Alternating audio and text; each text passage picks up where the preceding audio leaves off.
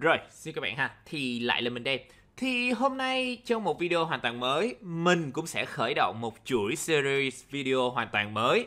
Thì đó là về part 1 TOEIC listening các bạn ạ. Thì chẳng qua là trong giai đoạn gần đây thì một số bạn lúc ôn thi TOEIC á thì cũng thường hỏi mình á là trong cái giai đoạn đề thi năm nay thì thường cái part 1, tức là cái phần đầu tiên của bài nghe, thì thường người ta sẽ ra những cái bức hình như thế nào, đáp án như thế nào, từ vựng như thế nào là phổ biến nhất để các bạn biết để tập trung ôn thi.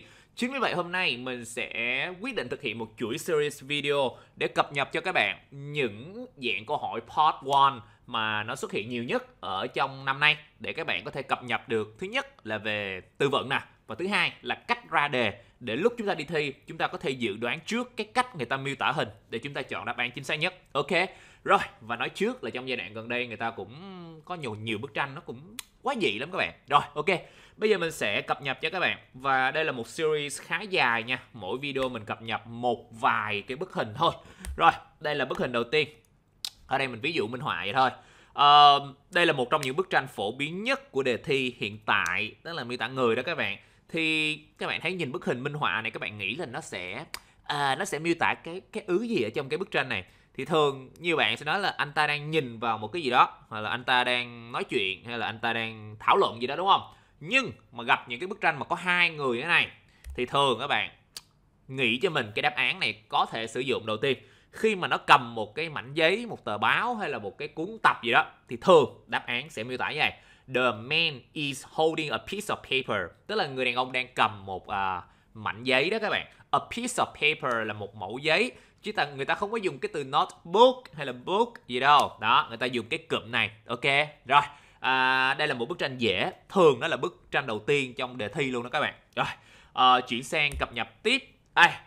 Cập nhật cho các bạn một bức tranh huyền thoại. Nói chung là bức tranh này mình thích lắm. Nếu bạn nào mà coi channel của mình từ đó tới giờ thì các bạn sẽ để ý là những cái bức tranh kiểu này nó đi ra lại trong mọi đề thi, kể cả format TOEIC cũ trước đây hay là format TOEIC mới hiện tại.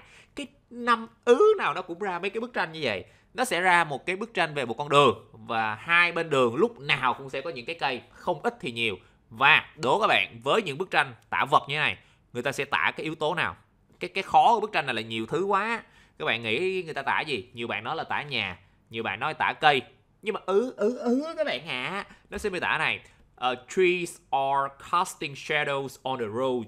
Tức là những cái cây, các bạn nhớ cái cụm từ là cast shadows on không? Tức là những cái cây này đang rủ bóng xuống mặt đường. Thì cái câu này nó ra không biết bao nhiêu lần rồi. Và mình cũng nói thật là nếu bạn nào coi video của mình lâu rồi á, thì các bạn thấy là trong những cái tháng đầu năm, là những cái tháng trước lâu lắm rồi, nói chung là tháng nào nó cũng sẽ ra một câu như thế này. Các bạn lưu ý nha, cái câu này rất là dị hợm. Nó không có miêu tả cây, nó miêu tả cái bóng của cái cây. Thế mới kinh, anh em hiểu không? Bởi vậy nếu bạn nào không biết, hãy ghi lại. Đây là một câu, nói chung là bản chất của TOEIC là cái câu này nó ra thích lắm. Đó, năm nào cũng ra. Rồi, chuyển sang một cái bức hình nữa. Bức hình này cũng huyền thoại các bạn.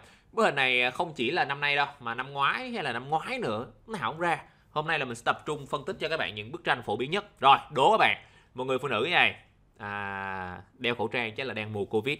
Thì cho mình hỏi, đối với bức tranh này các bạn nhìn vô, các bạn nghĩ coi là nó sẽ miêu tả cái gì? Thì tất nhiên nó sẽ miêu tả người phụ nữ. Thì ở đây các bạn lưu ý, người ta sẽ dùng cái động từ này nè: The woman is examining some products. Tức là người phụ nữ đang xem hàng đó các bạn. Examining các bạn dịch là xem xét hay là coi gì đó. Đó, thì ở đây người ta sẽ dùng động từ này. Và người ta sẽ không có dùng những cái từ như là rau củ quả, như là vegetable hay là fruits gì đâu. Người ta dùng từ products nói chung luôn để chỉ hàng hóa ha. Đó, những cái bức tranh về rau củ quả thì thường người ta miêu tả như vậy. Rồi, đó là bức tranh số 3, rất là phổ biến trong những cái đề TOEIC gần đây. Chuyển sang một bức tranh nữa. Rồi, nhìn vô bức tranh này, một bức tranh tả vật các bạn ạ. Nói chung là tả vật là khó rồi đó. Đố các bạn, bức tranh minh họa này thì có quần áo treo trên một cái giá. Đố các bạn nó miêu tả cái gì? Nhiều bạn nói là miêu tả quần áo. Thì đúng rồi, nó miêu tả quần áo thiệt các bạn. Nhưng mà các bạn biết là người ta dùng cái từ gì để miêu tả quần áo không? Nhiều bạn dùng từ là clothes, hoặc là clothing, hoặc là shirt gì đó. Nhưng mà đáp án này: The merchandise is on display. Các bạn biết nghĩa là gì không? Merchandise hay còn gọi tắt là merch đó. Đó là những cái hàng hóa. Các bạn lưu ý là đối với những cái hàng hóa kiểu như quần áo á, thời trang, fashion ở trong bài thi TOEIC thì thường người ta không có dùng từ clothing gì đâu, người ta dùng từ merchandise nói chung. Merchandise cũng là hàng hóa. Còn display là trưng bày, tức là những món hàng đang được trưng bày. Thì những cái món hàng ở đây ý người ta ám chỉ là shirt. Các bạn lưu ý là đề thi Toeic không khi nào người ta dùng những cái từ quá cụ thể cho những cái đồ vật. Người ta dùng những cái từ chung chung như là hàng hóa hay là sự vật gì đó. Đó, kiểu như vậy. Và nếu bạn nào không biết những từ này, ghi lại nha, rất phổ biến luôn. Chuyển sang một bức tranh nữa. Ok, bức tranh một người phụ nữ đang chơi game. Thì đố anh em là bức tranh này thì người ta miêu tả kiểu gì? Thì nhiều bạn nói là she's looking to the screen chẳng hạn, người phụ nữ nhìn vào màn hình đúng không? Hay là người phụ nữ là using the computer đúng không?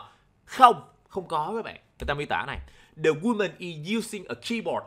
Cái từ này nghĩa là gì? Keyboard là bàn phím máy tính đó các bạn. Thì cái này nó cũng rất là quen thuộc thôi. Nói chung là đề nào thì năm nào nó cũng ra hết. Tức là người phụ nữ người ta sử dụng một cái bàn phím thì người ta dùng cái danh từ là keyboard.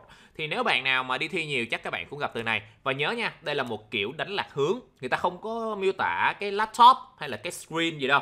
Người ta miêu tả cái bàn phím. Thế mới kinh chứ các bạn hiểu không? Rồi, ok.